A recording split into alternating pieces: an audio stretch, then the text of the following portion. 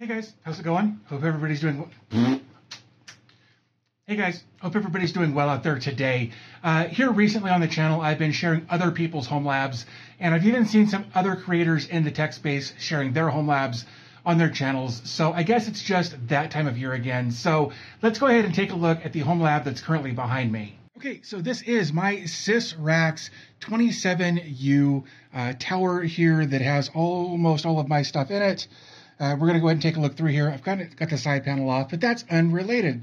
I just forgot to put that back on after doing some troubleshooting with something we'll talk about as well. So let's start on the top. Here we've got a Pi box, kind of a self-hosted solution that was sent to me that I just didn't enjoy well enough to do anything with.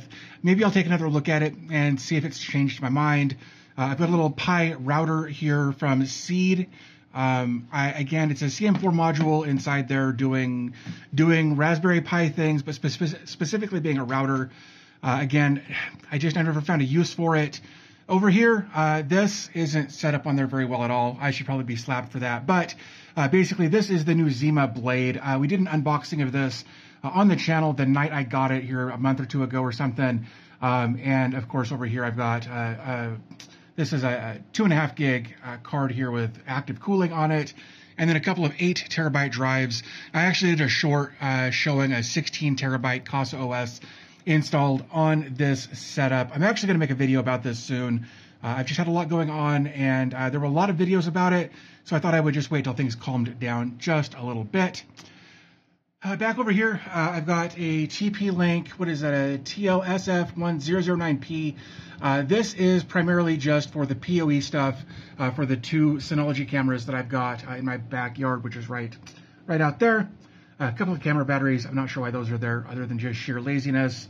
Right below that, I've got a Synology DS23 Plus, and that is actually just acting as storage and access to the cameras that are out there. And that's what it's there for. I think I've actually got some more stuff coming from Synology to put in there, but only time will tell on that. And that's actually charging the batteries back there that, for my camera and whatnot. Then I've got that is just a Raspberry Pi 4 in one of those neat little cases. I really need to dust.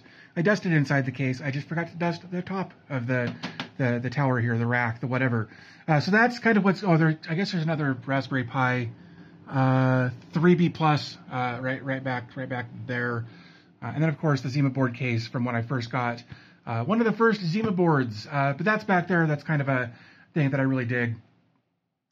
So, yeah, now that we've taken a look at what's on top, which is just kind of a holding space, just to stick some stuff up there, let's go ahead and get into the case, or into the rack itself. So we're going to go ahead, just going to unlock that. Oops, there we go. So starting at the top, we've just got this patch panel that has keystones in it. I love these. I actually need to get a second one of these to put underneath so I can clean up some of this cabling. I think it'll just look nicer if I put a plate up here. I've got plates to put up in the top to fill this, but again, I want to get another one of these patch panels to put below just so I've got cleaner cables, basically. And then, of course, we've got our TP-Link TLSG3428X. This is a managed switch that the folks at TP-Link sent me to help manage my Omada network and kind of everything going on in the rack here. It is 24 ports of 1 gig and then 4 ports of 10 gig SFP plus. And you can see that these have all just been broken out into RJ45 adapters, and those get super, super hot. I don't like that, but it is what it is. Also, my cable management's garbage. But I think once I get another one of these patch panels to put down there, I can clean that up and I'll be much happier with it. Below that, you can see that I've still got my 3 Zima boards that are currently running a Proxmox high availability cluster. This isn't totally optimized for what it's doing. As you can see, it's just got one Ethernet port on each one of these being used. Each one's obviously got 2, and all of these 1 gigs are just doing everything. But basically, if you go to like any of my DB Tech sites, any of my public facing stuff, you're probably going to be hitting this high availability cluster right there. And those have been up and running strong for almost a year now with no downtime to speak of, other than when my ISP goes down.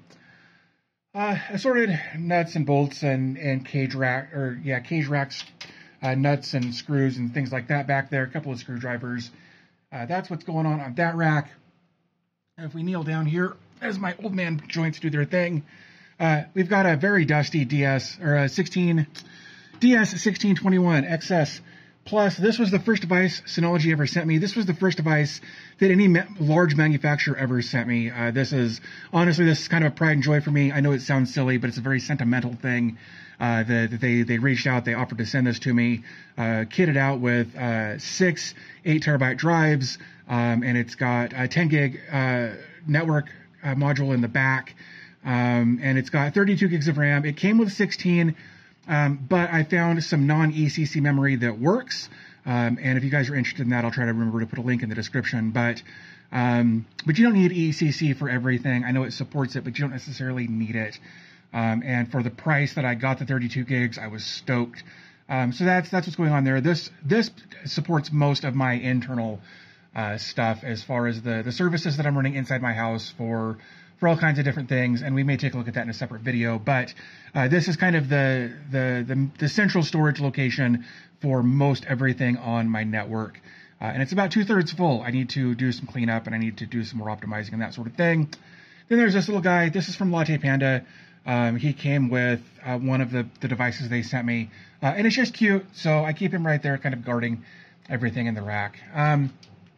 Below that, if I scooch down just a little more, this is a TerraMaster F4 423. It's not even on right now. I actually took 2 8-terabyte drives out of that to put in the Casa OS setup there, and since it wasn't actively being used for anything, I ended up having to harvest one of the fans out of the back of this for what we'll get into on the next shelf. But that's it. This is just kind of a storage spot right now. This is unfortunately scrap salvage, and I kind of feel dirty saying that, but it is what it is. Big empty spot here. I'll probably find something to put in there at some point, just not yet. This is kind of a fairly new setup I've got down here with these little videos running in the background that you've probably seen in some of my newer videos. And it's a 1080p screen. It's not touchscreen or anything, just a very basic screen there. But behind that, right there is another Synology that got sprayed with something.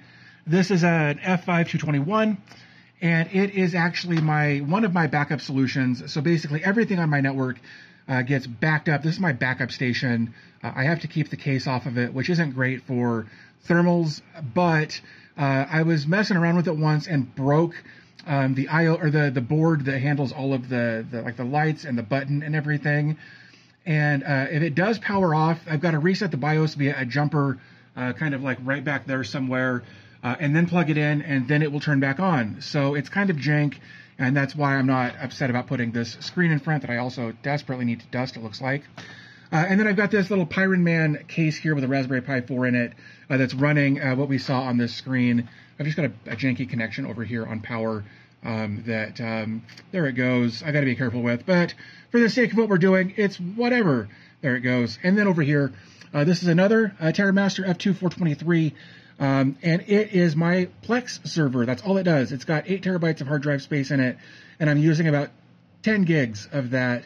And so basically that runs my Plex server, like I mentioned, but it's also pulling all of the video files and everything from my Synology device. So everything just gets pulled from here. Luckily, I've got several terabytes of caching in this, so the stuff that gets accessed frequently gets stored on the cache drive. I've also got caching on this TerraMaster device.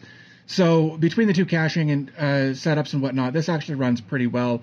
However, I came in here yesterday to record a video, actually a follow-up video to a video I made a mistake on. Anyway, came in here and the fan in this one was just super, super loud and unhappy and whatnot. So I figured I'll take a fan from this since it's not being used and I'll put it in here. And now it's quiet. Everything's good. I'm super happy with the performance that I get here.